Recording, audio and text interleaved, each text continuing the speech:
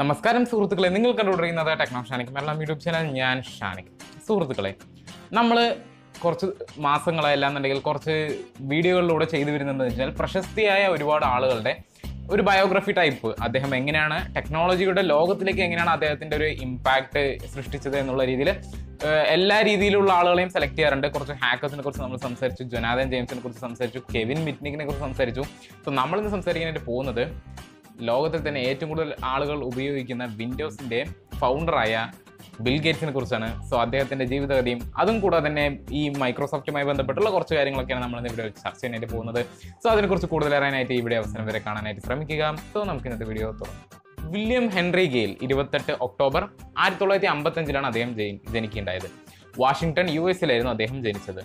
അദ്ദേഹത്തിൻ്റെ അച്ഛനൊരു ലോയർ ആയിരുന്നു. പിന്നെ നമ്മൾ നോർമലായിട്ട് ഒരു കഥ പറയുമ്പോൾ ചിന്തിക്കുന്നത്, അല്ലെങ്കിൽ ഒരു വലിയ വ്യക്തിയുടെ കഥ പറയുമ്പോൾ നമ്മൾ പ്രതീക്ഷിക്കുന്നത് കുറച്ച് മസാല എന്താ വെച്ച് കഴിഞ്ഞാൽ അദ്ദേഹം പാവപ്പെട്ടവനായിരുന്നു, പൈസ ഉണ്ടായിരുന്നില്ല. പക്ഷേ ഇത് അങ്ങനെയൊന്നും ആയിരുന്നില്ല. ബിൽ ഗേറ്റ്സിൻ്റെ ഫാമിലി ഓൾറെഡി ഒരുവിധം സൗണ്ട് ആയിട്ടുള്ള ഫാമിലി തന്നെയായിരുന്നു. പക്ഷേ അദ്ദേഹം ഒരിക്കലും വീട്ടുകാരുടെ പണം ഉപയോഗിച്ചിട്ട് ഒന്നും അനാവശ്യമായി ചിലവഴിച്ചിട്ടില്ല. സ്വന്തം കാശ് അല്ലെങ്കിൽ സ്വയം കഷ്ടപ്പെടാൻ മാത്രമാണ് അദ്ദേഹം ശ്രമിച്ചിട്ടുള്ളത്.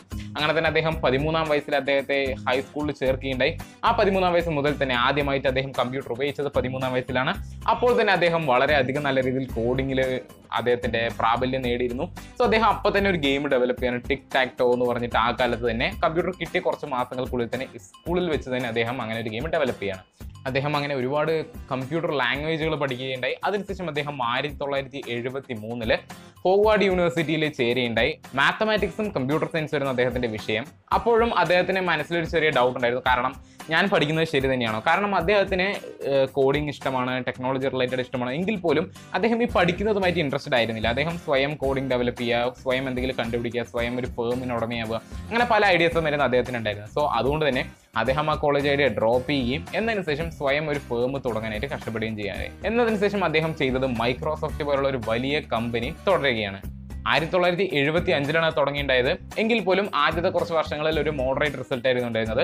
പിന്നെ മൈക്രോസോഫ്റ്റിന് ഒരു വലിയ ഹൈപ്പ് കിട്ടിയത് 1980 IBM എന്ന് പറയുന്ന ഒരു ബ്രാൻഡ്, കമ്പ്യൂട്ടർ ബ്രാൻഡ് ഇവരെ സന്ദർശിച്ച് അവർക്ക് വേണ്ടി ഓപ്പറേറ്റിംഗ് സിസ്റ്റം കൊടുക്കാനായിട്ട് ചോദിച്ചപ്പോഴാണ്. സോ IBM അന്നത്തെ കാലത്ത് ഏറ്റവും കൂടുതൽ ആളുകൾ യൂസ് ചെയ്യുന്ന കമ്പ്യൂട്ടർ സിസ്റ്റം ആയിരുന്നു. സോ അതിനൊരു ഓപ്പറേറ്റിംഗ് സിസ്റ്റം ക്രിയേറ്റ് ചെയ്യുന്ന വെച്ച് കഴിഞ്ഞാൽ അതൊരു വലിയ കാര്യം തന്നെയായിരുന്നു. സോ അവരങ്ങനെ ക്രിയേറ്റ് ചെയ്തു. അങ്ങനെ ഒരു വലിയൊരു ഹൈപ്പ് ഉണ്ടായി മൈക്രോസോഫ്റ്റ് എന്ന ഈ കമ്പനിക്ക്. 1990 അങ്ങനെ ഒരു വലിയൊരു വ്യത്യസ്തം അല്ലെങ്കിൽ ഒരു പേഴ്സണൽ കമ്പ്യൂട്ടറിൽ തന്നെ ഏറ്റവും കൂടുതൽ വെറൈറ്റി അവർക്ക് കൊണ്ടുവരാനായിട്ട് സാധിച്ചു. കാരണം അതുവരെ ടെക്സ്റ്റ് ടൈപ്പിൽ വിഷ്വൽസ് കാണിച്ചുകൊണ്ടിരുന്ന ഓപ്പറേറ്റിംഗ് സിസ്റ്റത്തെ അവർ വിൻഡോസ് എന്ന പുതിയ ഓപ്പറേറ്റിംഗ് സിസ്റ്റത്തിലൂടെ തന്നെ അതിനൊരു ഗ്രാഫിക്സ് ഇന്റർഫേസ് ആക്കി മാറ്റേണ്ടതെന്ന് പറയുന്നത്. അതുവരെ ടെക്സ്റ്റ് ഇന്റർഫേസ് ആയിരുന്നു.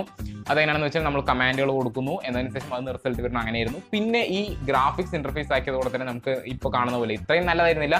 എങ്കിൽ പോലും ആ കാലത്ത് ഏറ്റവും ബെസ്റ്റ് ആയിരുന്നു. നമുക്ക് നോക്കി സെലക്ട് ചെയ്യാൻ പറ്റുന്ന രീതിയിൽ അദ്ദേഹം ഡെവലപ്പ് ചെയ്യേണ്ടത്. അല്ലാന്നുണ്ടെങ്കിൽ ഈ വിൻഡോസ് എന്ന ഈ പുതിയ ഓപ്പറേറ്റിംഗ് സിസ്റ്റം അത്രയും മാറ്റങ്ങൾ വരുത്തിയെന്നാണ് പറയപ്പെടുന്നത്. സോ ഇപ്പോൾ ഒരു കമ്പ്യൂട്ടർ എന്ന് പറയുമ്പോൾ തന്നെ അതിലൊരു ഓപ്പറേറ്റിംഗ് സിസ്റ്റം ഉണ്ടെങ്കിൽ ഒരു 99% വീടുകളിലും വിൻഡോസ് തന്നെ ആയിരിക്കുന്നതായിരിക്കും. അതാണ് ഒരു മനുഷ്യൻ്റെ വളർച്ച.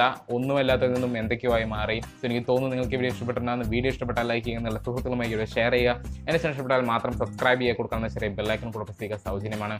സോ ഞാൻ അടുത്തൊരു വളരെ തന്നെ വരും. അതുവരെ